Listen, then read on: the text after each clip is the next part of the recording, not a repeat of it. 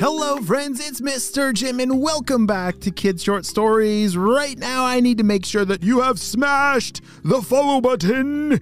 It might look like a plus sign, but yeah, click follow so that you don't miss out on any of our awesome stories. Today's story comes to us from AJ and Joey. Hey guys, they sent me an awesome idea for a story and you can too. Just head over to kidshortstories.com, send me your idea and maybe we'll turn it into an awesome adventure. Are you guys ready for an alien adventure?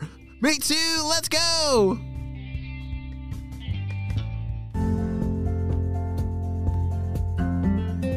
Today's story begins deep in the depths of space. Past the moon, past Mars, and past even Jupiter. There were a team of aliens, very mean aliens that were looking for a new planet to live on. We must find a new place to live. Zippity-boo. Please pour the report for the best location for us to colonize a new planet. As the alien named Zippity-Boo pulled the report, the findings were not good. At least, not good for me and you. It appears that planet Earth is the best place for us to be. Except there is one problem. What do you mean there is a problem?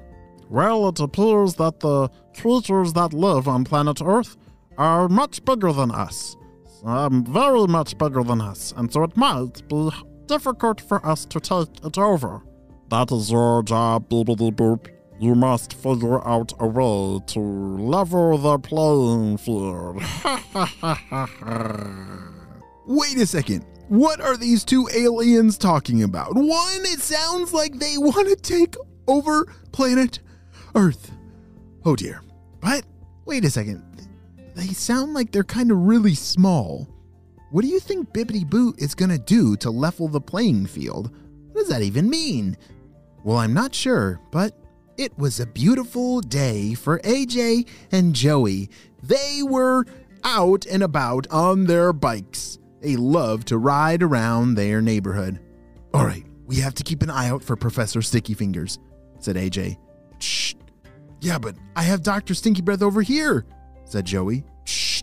The two of them, I think they were playing spy with their friends, and they were trying to capture all the bad guys. You know, Dr. Stinky Breath, Professor Sticky Fingers, the Purple Ninjas, everybody.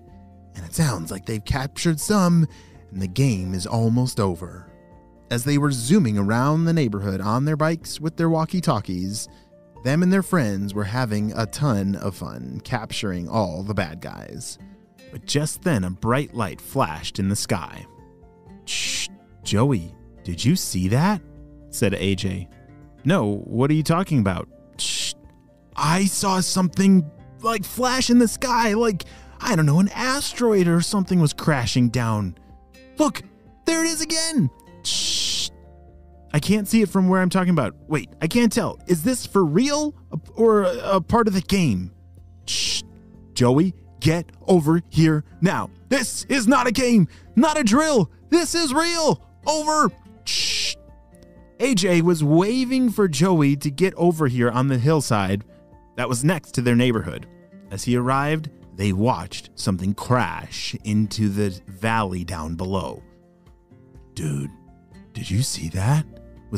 Am I losing my mind? Was that real? Said Joey. No. Yes, that was real. I saw it too. What do we do? The two, AJ and Joey, just looked at each other. And they knew exactly what to do without even saying a word. All right, let's move out, said Joey. The two of them put their bikes down on the edge of the street and carefully started walking down towards the valley. The thing that had crashed down into the dirt, it made like a big hole. It didn't look like it was like super big, maybe the size of a basketball, but it made a pretty big crater in the dirt because it looked like it came from space. AJ and Joey carefully got closer and closer. They weren't sure if it was going to like explode or something, but it was now just a few feet in front of them. Joey, wait, hold on. I don't know if we should get any closer. That thing could be dangerous. There could be like an alien in there. An alien? Joey laughed. Look how small that thing is. There's no way that there's an alien in there. And just then, that small basketball-sized rock ship thing, it started to glow, and a door started to open, and a laser shot out right at Joey. Joey, look out! Shouted AJ. And just then, Joey vanished. He was like evaporated from the laser. Dun, dun, dun. Joey, where'd you go? Shouted AJ. I'm down here. Wait, what? Where are you? Was that your voice? Yes, I'm down here. Shouted Joey. AJ looked down at the ground. He couldn't believe it. Joey had been shrunk down to the size of a grasshopper. AJ was frozen in terror, and then he remembered, wait a second. I gotta get out of the way. What if it blasts me too? AJ dove off to the side in the grass to be hidden from this laser shooting rock. And as AJ peered through the grass leaves, he saw something step out of that thing. All right. This sounds and feels like a great place for us to live. I can't wait to get planet Earth all ready for the rest of my team. Ha! That was the bibbity boop, I don't know, that alien from the ship earlier? I guess he's crash landed onto planet Earth with the goal of shrinking everyone into a much smaller size that would be easier for them to defeat. What in the world are AJ and Joey going to do? How can AJ save Joey and return him to his normal size? I don't know. This one, guys, this is serious. AJ and Joey are going to have to work together to save the world. We'll see you on the next episode of Kids Short Stories.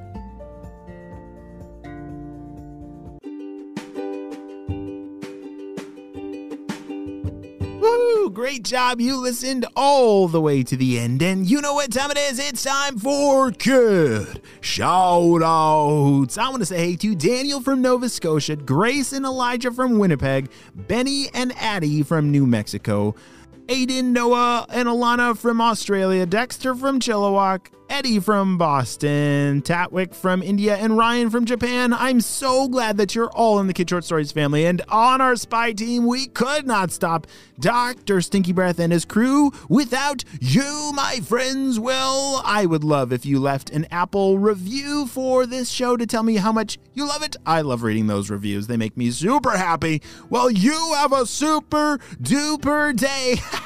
And I will see you on our next adventure. Bye.